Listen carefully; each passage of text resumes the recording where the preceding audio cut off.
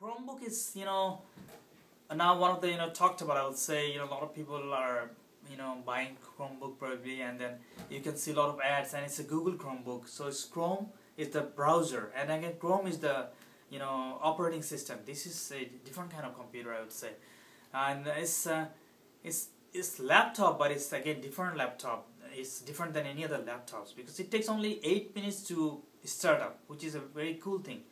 And I'm using Chromebook, but thing is that if you wanna work offline, it's kind of useless. Many people don't know probably that, and so they just buy Chromebook and ultimately they say, oh, I can work offline with it. No, you can't work offline with it.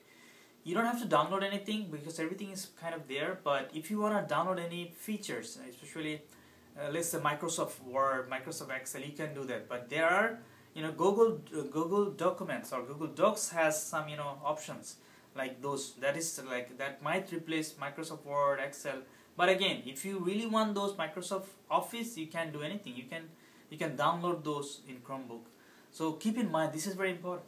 And since Chrome, synchronize all the Google programs like Google, Gmail, YouTube, and all the Google programs, Blogger, and then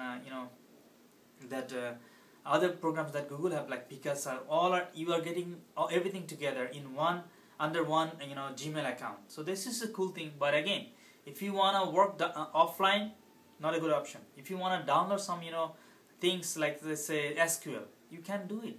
If you wanna work offline, you can do it. So keep in mind before you buy those what kind of things you really want from Chromebook. And it's the one thing, it doesn't have CD drive.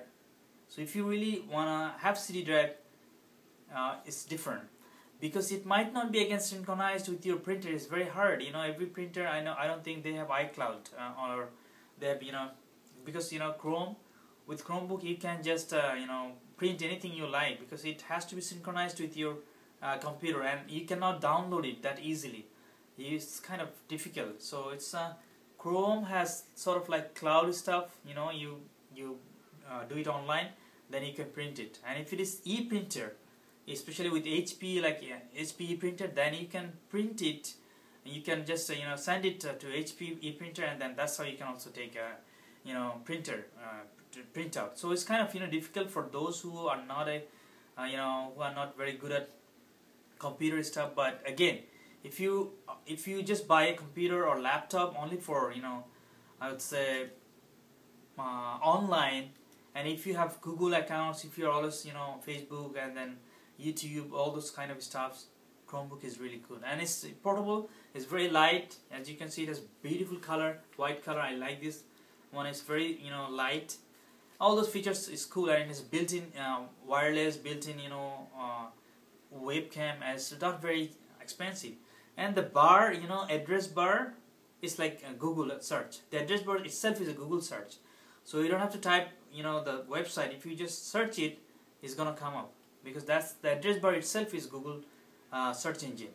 So thank you viewers, thank you for watching. If you find this one helpful, please like the video, leave a comment, and subscribe.